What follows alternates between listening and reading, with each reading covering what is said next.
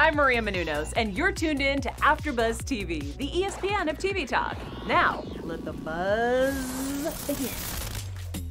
Ladies and gentlemen, welcome to Quarantine with the Stars here on AfterBuzz TV. This is, of course, your daily series where we're interviewing some of Hollywood's hottest up-and-comers. We've got actors, writers, directors, producers. And today, I'm so excited to be joined by Carlo Arrechea. I told Carlo I was going to apologize because I assumed I would kind of butcher his last name. Carlo, how did I do? You did great, man. Arrechea. I did okay. Perfect. Okay. I'm smarter than I look. And guys, of course, my name is Jeff Graham, and I'm just excited to be chatting with Carlo today. Most recently, we're so excited to sort of feature your debut on American primetime TV, of course, in the show S.W.A.T. Before we dive into that, I just want to ask, how's your quarantine been so far? It's been actually great, to be honest. The first 2 weeks, it was kind of like adapting. But I just been meditating, reading, working out, just becoming better every day. It's just being proactive. That's the best that I can do at the moment with what I have. That's great. I mean, that's really all we can do right now. Yeah. Are you quarantining in Los Angeles? I am. Yeah, I'm in LA. What part of town? I don't. Can I? Well, I don't want to say. I don't want to say. Oh, that's okay. No worries. Yeah, the only reason I ask, I'm in West Hollywood, and there's been a ton of protests here. I'm not sure if you're in a busy part of town or not. We're close. We're close. Very close. Yeah. Okay. Yeah, it's definitely. I mean, it's a whole. I don't know what's it been like for you, just to sort of this new chapter in our country's history. I don't know if that's made you reconsider anything or how you're dealing with it. No, it's just it's just part of a huge change. I feel it's coming, and we have to go through this in order to really have a change for a better present moment in the future. So I think it's part of the process, and we have to go through that in order to to grow and become again as a human. Human kindness, empathy. I think we are in the right direction. It's even that it's hurting and it's creating a lot of chaos and contrast. But I feel that it's gonna be for good. It's gonna be for good. I agree with you. I mean, I'm sure as like an immigrant to this country, there's an element of you that understands the plight of people who aren't being seen or treated fairly by the system. Yeah. Speaking of, I mean, you come from Cuba. You come from a 3-generation acting family. Despite studying psychology, you just had to become an actor, right? It's in my blood, man. It's in my DNA. I don't see myself doing anything else. Yeah, well, that's good. I mean, you've had a nice run. Of course, you started primarily Spanish-speaking roles, telenovelas. Can you talk, when you think back on your Spanish-speaking career as an actor, which I know you have both an English and Spanish-speaking career as an actor, what are some of your highlights from your time before your debut in English television? It was definitely a Nickelodeon show. I was doing this show for almost 3 years, and we did like 152 episodes, and it really changed my career. It was a beautiful role, a lot of fun, of fun. Yeah, definitely. And so now I have to ask, what's it like now that you've made your entrance into English-speaking television? Of course, for those who haven't seen the episode, what can you say about your episode of S.W.A.T? It's one of the best episodes, I think. It's a beautiful story about this Cuban middleweight boxer, world champion of the world. A lot of boxing. It's a really heartfelt role. It shows who we are as Cubans, as humans. The love that we have for our family. Family is everything for us. We're very passionate.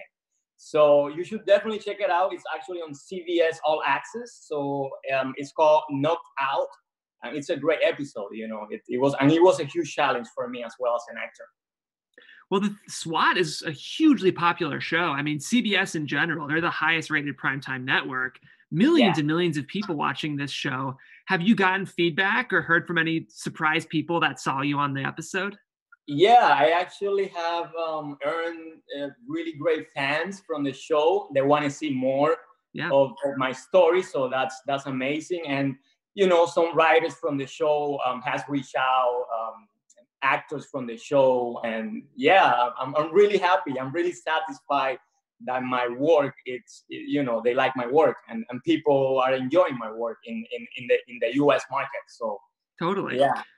Speaking of the US market, when you think about continuing your journey in, English speaking roles, are there any actors or directors that you'd really love to work with? I would love to work with Andy Garcia. He's from Cuba as well, and he's a legend. And I would love to work with him, definitely. Cool. Yeah. I love that. And I also love asking actors along those same lines. Would you ever be interested in maybe writing or directing your own material? Not for now. I just want to act for now. Just that's my main focus now. What kinds of roles would you like to continue to play, maybe that you haven't gotten a chance to play yet? I really want to do sitcom. I want to do, that's my, I'm putting that in the universe. When this whole thing, when we're able to start, I would love to do some sitcoms, some comedy. Cool. Very different from S.W.A.T. When you think of sitcoms and potential roles, would you want to do like a single cam where you're on a set, or a multicam in front of a live studio audience? Multicam, but cool. But I don't know how this is gonna be now with the new protocols and all of that. I don't know. So it's crazy. I know you have some theater experience as well. I just got off an interview with actually another Latin actor, Juan Pablo de Pache, who is a star of the show Fuller House. Okay. And we were just talking about, they wrapped their season before the pandemic, but it's going to be really interesting to see what the future of multicam television is. Yeah, for sure. Yeah, I love, I started doing theater, so I love theater. It's just the energy from the live audience. It's just magic. Yeah, I mean, we were thinking maybe you could do it where you're putting on shows where people are sitting 6 feet apart, but it's hard for me to picture a world of culture with no theater or no live performance. I think it's going to have to come back at some point. Yeah, definitely. At least, I don't know, maybe 25% or 30%, the good thing about humans that we can adapt to anything. So we're going to adapt and we're going to overcome this. And yeah, we have to. We have to. I couldn't agree more, Carlo. I couldn't agree more. So when you think about, the industry right now, I've been reading in some of the trades, they might slowly start opening things up. They're going to try to do social distancing on set. I don't know. What have you been hearing on your end, like from management, maybe from producers? Do you think we're going to start opening up soon? I don't think so. Soon. No, I don't know. I think it's going to take a while to really see what we can do.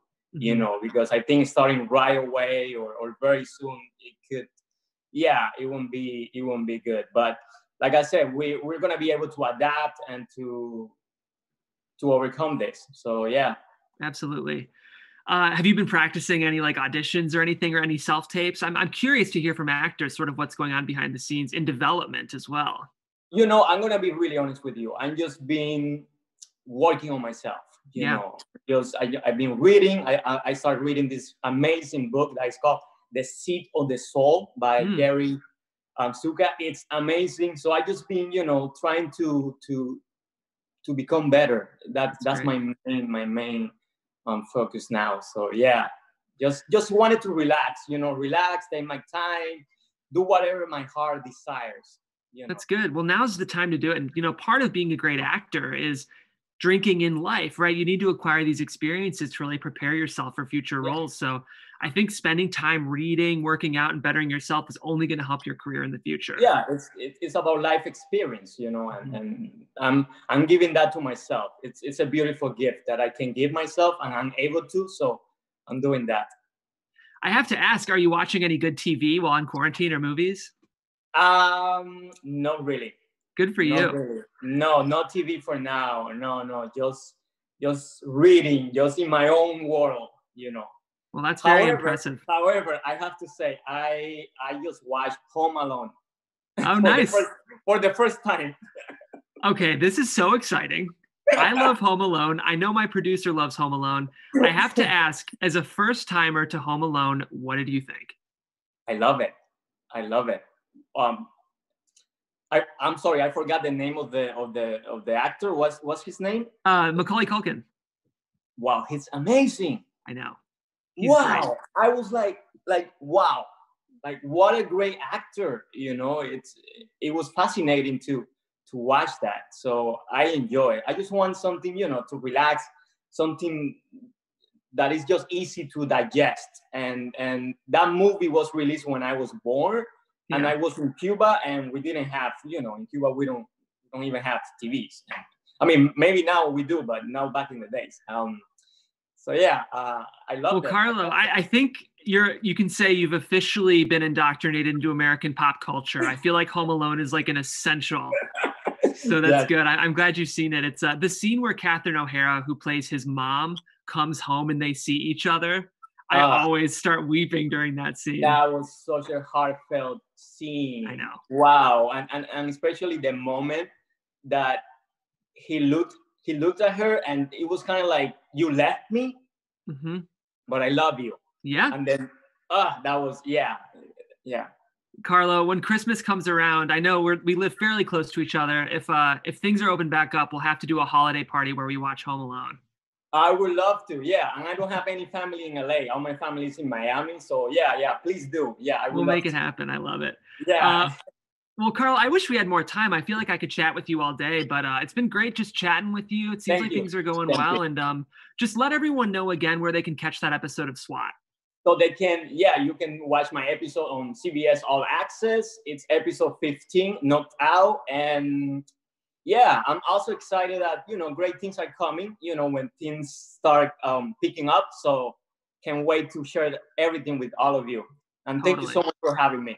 Of course, it's our pleasure. You're welcome back anytime here on AfterBuzz TV. In the meantime, guys, my name is Jeff Graham. This has been Quarantine with the Stars. If you want to catch up with me on Twitter, you can do that at Jeffrey C. Graham. Carlo, where's the best place to reach you on social? It's Carlo Arrechea. I know it's really very unique. But yeah, it's in Facebook, Instagram, Twitter, Carlo Arrechea. So you can find me right there. Perfect. Well, Carlo, thanks so much. I really appreciate it. And we'll see you guys here next time on Quarantine with the Stars, only on AfterBuzz TV. Thank you. Our founder, Kevin Undergaro, and me, Maria Menounos, would like to thank you for tuning in to AfterBuzz TV. Remember, we're not just the first, we're the biggest in the world, and we're the only destination for all your favorite TV shows. Whatever you crave, we've got it. So go to AfterBuzzTV.com and check out our lineup. Buzz you later. The views expressed herein are those of the hosts only and do not necessarily reflect the views of AfterBuzz TV or its owners or principals.